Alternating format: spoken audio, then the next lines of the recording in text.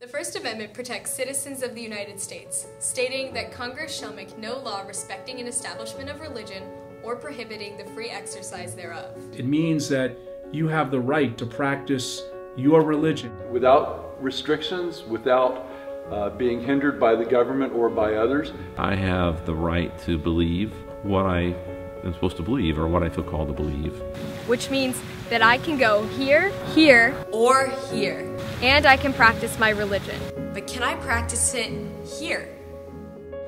Religion is one of the most heavily debated topics of all time. In fact, it's seen throughout history as a major cause of war. And today, in governments both state and federal, it's still seen as a hot topic that's yet to be resolved. As a sophomore attending a public school, how does the school system protect my First Amendment right to freedom of religion in the classroom?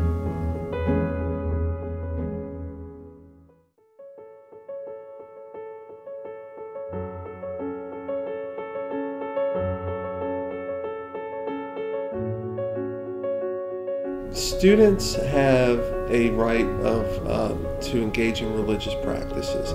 That is something under our Constitution that they're allowed to do. And they're allowed to do it in schools under certain circumstances.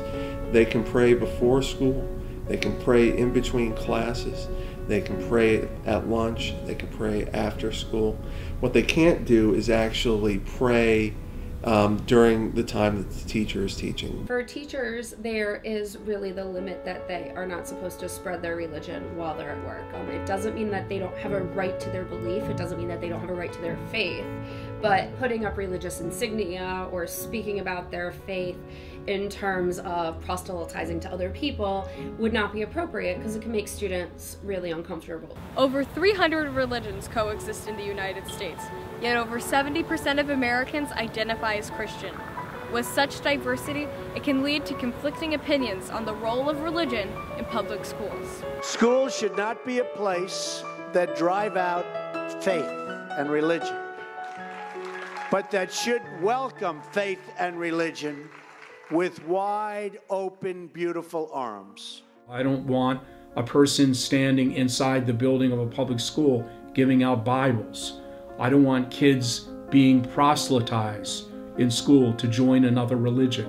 I think prayer and religion is a private matter, and it doesn't belong in a government school.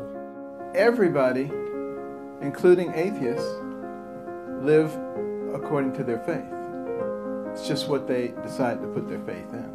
I think finding the balance between this is what the school system is, but this is where we allow religious voice to be heard, so that there is an outside morality shaping how we do things together. There is a guard in that sense.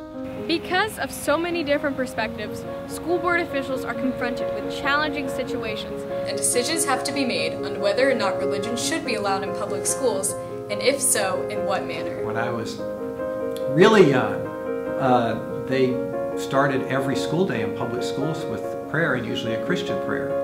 And that got challenged, and then I remember when I was younger they moved to a moment of silence meditation. But that was all a result of the fact that schools were being challenged across the country under the Establishment Clause about having somebody get up on the PA system and say a Christian prayer in school.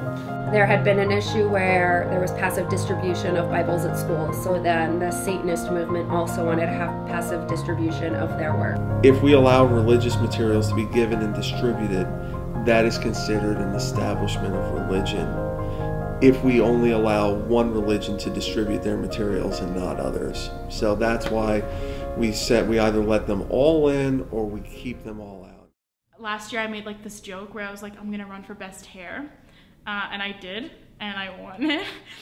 When creating this documentary, I had the opportunity to talk to Winter Park High School senior Gina. In addition to being president of the ASL Club, a part of the Thespian Honor Society, and a supporter of the other arts, Gina is of the Muslim faith. She shared with me what it's like when missing school for her faith's holidays, and how her teachers accommodate for her absence. In Ramadan, I'm fasting, right? And so I usually I'll come to school, but if it's at the end where the big celebration happens during Eid, all I have to do really is just talk to my teachers. But Gina has a simple request for the school system. like the freedom goes for anybody who wants to express themselves in whatever manner they want to. And what more can we do outside the school system, and rather as members of our own community, to carefully observe the separation of church and state? But we allow students to come in the mornings and pray around our flagpole in order to celebrate their religious practices.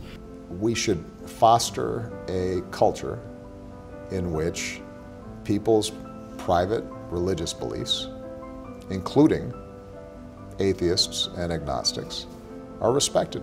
That's freedom of conscience. That's what our Constitution guarantees. We have a non-discrimination policy that says we don't discriminate against students on the basis of their religious practices.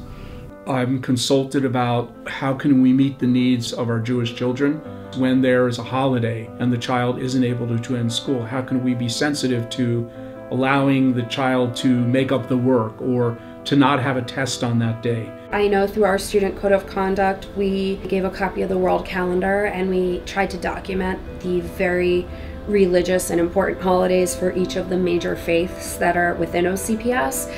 Allowing religion to exist in their world, but not be their world. If we're going to have a pluralistic society, there needs to be room for everybody at the table. Be real. And be open and not be so quick to judge other people. And because I go to a public school that separates church and state, I don't have to leave this behind. I can believe what I want to believe and don't have to be influenced by the government or by others. Through the enaction of policies that prohibit discrimination against my faith and others, we can continue to enjoy and live out the precarious balance of freedom of religion in our public schools.